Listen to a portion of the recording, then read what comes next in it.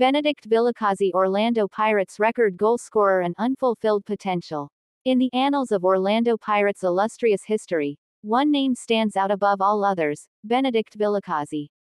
The Soweto-born striker etched his name into the club's folklore as its all-time top goal scorer, tallying an impressive 52 goals, with some sources suggesting it could be as high as 58. Vilikazi's journey to football stardom was not without its challenges. Rejected by both Jomo Cosmos and Kaizer Chiefs due to his diminutive stature, he found his home at Orlando Pirates, where he embarked on a remarkable career. Standing at just 1.57 meters tall, Vilikazi defied the odds with his exceptional skills and determination.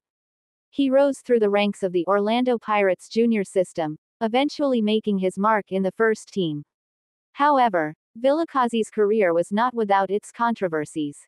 Off-field scandals and disciplinary issues threatened to derail his promising trajectory. Despite these challenges, Vilikazi's talent on the pitch was undeniable, earning him a place among the club's legends.